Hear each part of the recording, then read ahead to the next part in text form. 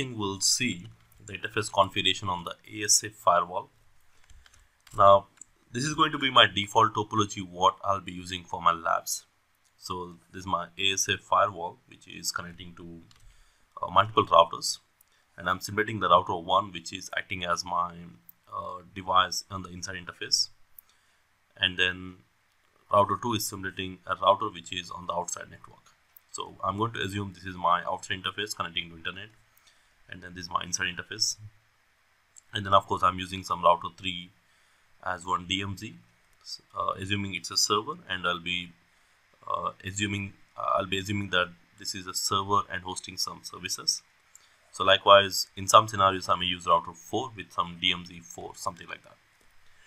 But at the end, you don't really need two DMZs, but I just did the basic configuration as an additional DMZ for testing in the future labs. Now the overall configuration wise, on the ASA, it's the same commands what we use on the routers. Like we need to assign the IP address getting to the interface which connects to the entire interface. It's G0/1. Assign the IP address and your no shutdown command, same like a router. But inside the ASA firewall, we need to add two additional commands where you must define the name. You can give any name, it's up to you. We can say inside, we can say LAN, whatever. And then you need to define the security level. Now, security level, as we discussed in the previous sessions, it defines the trust of the interface. Higher the traffic, the interface from any traffic initiated from that interface is considered as a more trusted. Then you can use highest of all. So I decided to use 100 here, probably 0 here, 50 here. Now similar way, we need to go to the interface G0/2 and assign the same thing.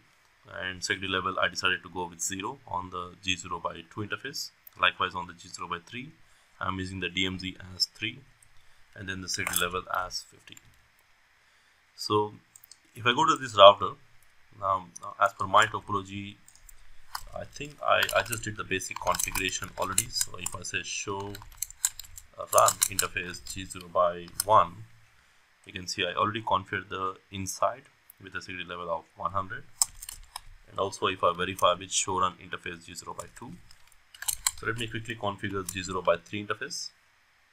So I'm going to say IP address is going to be 10.0.3.10 as per my topology. And then I'm going to say no shutdown. Now you must say no shutdown, and if I verify with show IP interface brief, in fact this show interface IP brief, I can see G0/3 interface is shown here. And did I give any name if I have to say DMZ? So DMZ, you can also use small letters, DMZ3, let's say. And by default, whenever you assign any name, the default security level assigned will be 0, except inside name, because if I'm using the default name as inside, then automatically the security level goes to 100 as per the defaults. But if you assign any other name, normally the security level will be 0 assigned by default. So in my case, I want to change the security level to 50. So I'm going to change it. Of course, we can save the configurations like we did on the routers, and then we can also verify with show run interface G0/3 to verify the interface specific configurations. Now the next thing, I have the same configurations. I did the same configurations on the routers with some IP addressing. You can see here. Let me just go to the router 1, and if I say show IP interface brief, and the router 1 is pre-configured with this IP addresses, and if you want to test the connectivity between the router and the ASA, like I'll try to test the connectivity between these two interfaces, or you can test it from the ASA itself. I'll try to ping to router 1, the IP address which is pre-configured, you can see I'm able to ping.